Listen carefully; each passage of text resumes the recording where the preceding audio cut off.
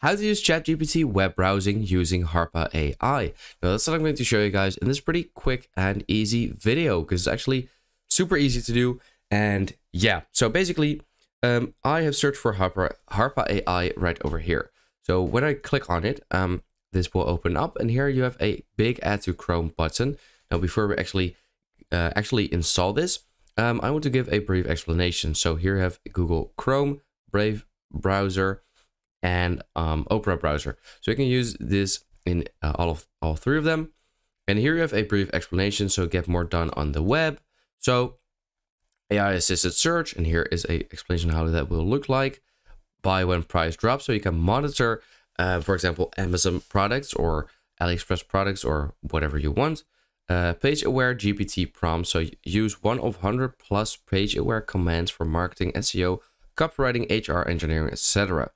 Then also track competitors, which is nice. AI writer on any website, which is also pretty nice. And summarize YouTube videos, so extract key takeaways from hour-long YouTube videos with the help of generative AI.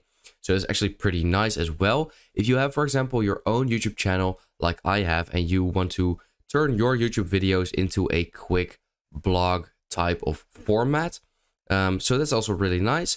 And then ChatGPT Assistant 4, so all of this, but you probably already know this. And then here you can actually use this all on and even more, which is nice. Now, also over here, you have a couple of guides. So you're getting started on how to do this. For example, for the YouTube summaries, they've even made a video, which is pretty cool. And they'll also explain everything on here. So if you don't know every single thing, then you can check that out as well over on their website. So over here, you want to click on the big add to Chrome button. And this will bring you over to the Chrome web store. It has over 100,000 users. And here there's also another overview of everything it can do. But basically you want to add this to Chrome. Click on there and add the extension. And now that we have done that, it will automatically open up right here, which is cool. Now I'm going to close this all out. What I recommend doing is click on this puzzle icon and pin this to Chrome.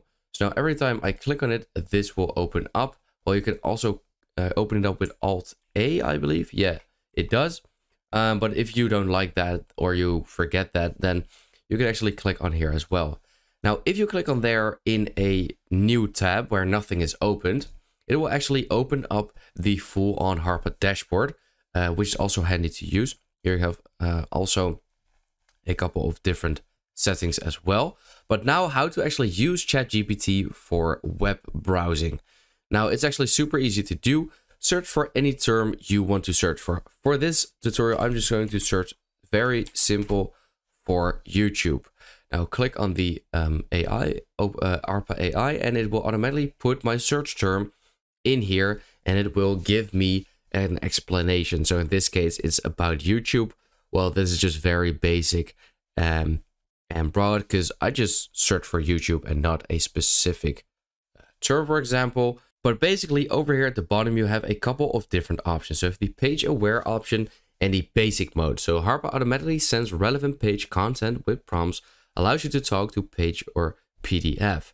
Or the basic mode, Harpa does not inject page context and is not aware of the open page content, same as ChatGPT. So if you want a more aware ChatGPT for pages, then you should use the page aware tool, which is actually automatically toggled on. You can also grab any text from the page or just send the full text from the full page immediately to ChatGPT. Now over here you have these three dots, and these are really nice. So here we have a couple of different options, and with a question mark where it briefly explains what it does. So for example, page selection, the text selected on the page, page description, page title, and short description. Now the YouTube transcript over here is now grayed out, as you can see.